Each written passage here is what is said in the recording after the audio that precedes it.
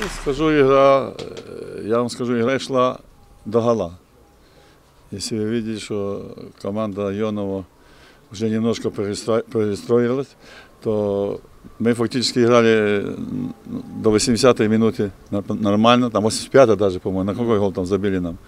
Вот. И когда вот этот гол сами себе забили, команда просто после перерыва, еще второй добавился, команда просто перерыв не узнать.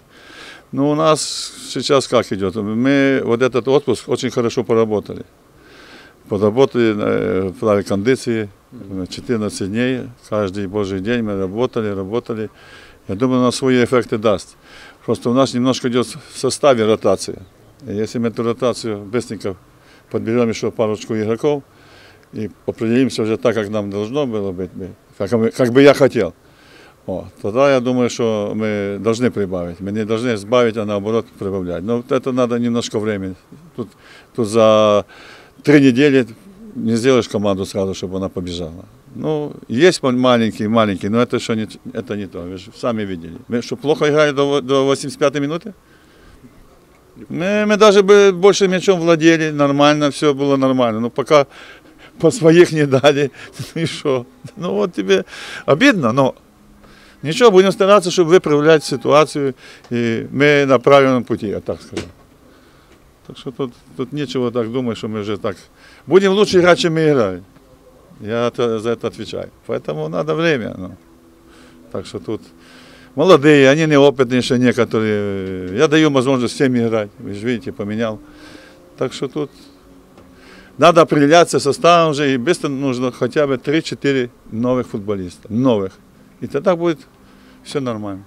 Пока тяжело идет, но посмотрим. Время покажет. Еще играть и играть. Матузас был самый лучший игроком сегодня в команде Ионова. Ну, я бы не сказал, что Матузас был лучший. Ну, молодец. Я его поставил, потому что он здесь живет. Я его очень уважаю, он порядочный футболист. Ну, дай бог, чтобы он играл хоть до 100 лет. Вратари играет до 40, если Дзов играет до 42, так он пускай играет. Футбол такой. Он молодец, выручил пару раз. Так что тут надо ему сказать спасибо. Будем играть, стараться. Тяжело просто так сразу все. Нужно ломать по чуть-чуть все. Они же зимой ничего не работали. Вообще отдыхали. А сейчас начали работать. Начинают плакать чуть-чуть. Ну что ж, надо перейти через все. Будем биться, будем. Ну что, приедет сейчас нам лидер к нам. Ну, будем биться, а что? Посмотрим.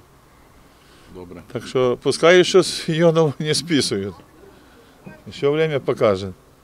Дякую. Ну то ж просто видно. Ну, я не хочу хвалить что-то. Чуть-чуть есть сдвиги маленькие, но это еще не то. Посмотрим. Так что терпение нужно. Будем терпеть. Я терпеливый человек. Даю всем играть. Я уже фактически 4 отправил. 4 нету. 2 бразильцев нету, японца нету. И украинца нету. Был у нас один Кelyje, я его отправил. Я все поделаю, чтобы будет все нормально. Буду больше своих привлекать. Делать ставку, я даю возможность. Ну, посмотрим. Ну, не буду я все карты раскрывать. Но ротация идет в составе. Надо менять, потому что с теми, что были футболисты, мы не покажем ничего. Так что всего вам хорошего. Самое наилучшее пожелаю, пускай команда играет. Ну, посмотрим, время покажет.